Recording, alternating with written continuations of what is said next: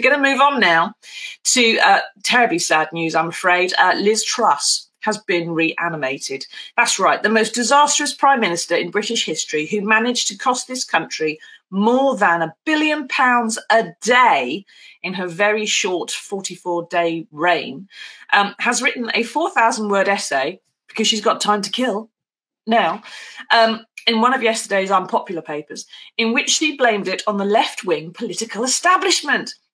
She says it would all have worked, but she just wasn't given a chance. This morning, some of those die-hard lefties who blocked her, like George Osborne, have been quoted telling her to put a sock in it. Nigel, this seems to be part of a campaign to sort of reinstate her political credibility, her reputation, perhaps apparently sort of try to shape the Tory party in the years to come, sow the seeds for what will come after the next election. Does she have any support at all, or is this just a one-woman delusional nightmare that we're all stuck in? Well, the mystery at the moment is actually what she's after. You're absolutely right. She's trying to rehabilitate herself. You're going to see an awful lot more of Liz Truss in the coming days and weeks. She's planning all sorts of media appearances. I think she actually wants to try and rescue her shredded reputation. Is probably the main reason for this. It's a very odd way of doing it. That the idea to accuse the market speculators, currency speculators, of being some kind of left-wing cabal of economists is really quite peculiar. Now, I've sat through, I don't know, about sort of 50-odd budgets and financial statements in my time. And when I heard this one, I was sort of sitting in the House of Commons press gallery, looking down at the Chancellor's head. And I really couldn't believe what I was hearing. That budget was totally and utterly bonkers.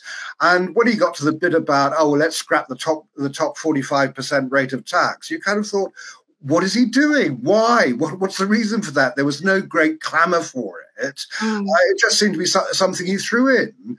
And the reason the markets reacted the way they did is because they hadn't costed any of the plans they were doing. So they were about to spend £45 billion without any kind of costing at all. That's what threw the markets into panic.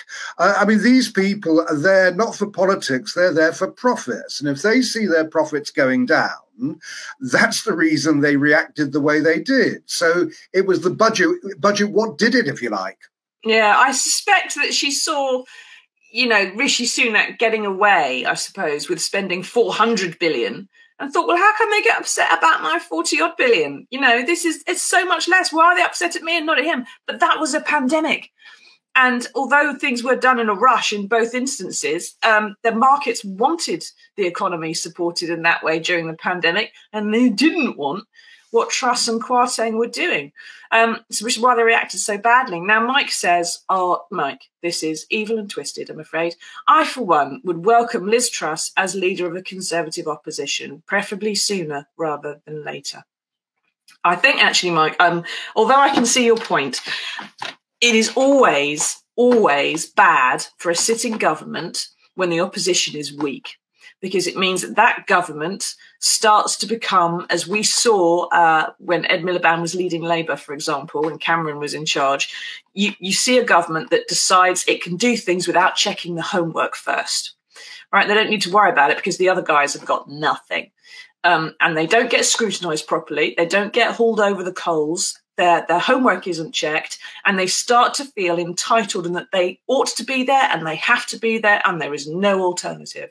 And whether the sitting government is Labour or Tory, that is bad news for the country, I would suggest. From your perspective, Nigel, of being in this job for a very long time, what do you think? Should Liz Truss be leader of the opposition?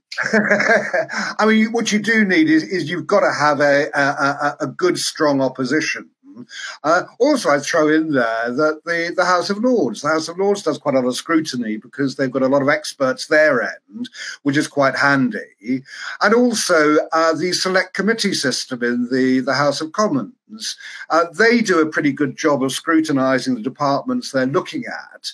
But yes, when it comes down to what goes on in the chamber, you need an opposition that really works. works. Now, I think Keir Starmer is actually pretty effective about this. He certainly, because he is an advocate, or certainly was before, he can sort of forensically dissect what the government is getting wrong, which is good stuff. I'd like to hear some more ideas from Labour about how they would repair it, because that's the way they're going to win the next election. Yeah, I was speaking to a new peer a little while ago who said he found it absolutely terrifying to be in the House of Lords, because you walk in there and you start to hear them speak and see the debates, and you realise how terrifyingly good and expert these people are. And what he didn't say, but the obvious implication, is that when you're in the House of Commons, you're quite used to being surrounded by egotistical idiots. You don't have to do too much homework at all. So I suspect that may be a part of government's problem, and certainly part of Liz Truss's problem, perhaps. We shall wait and see, won't we?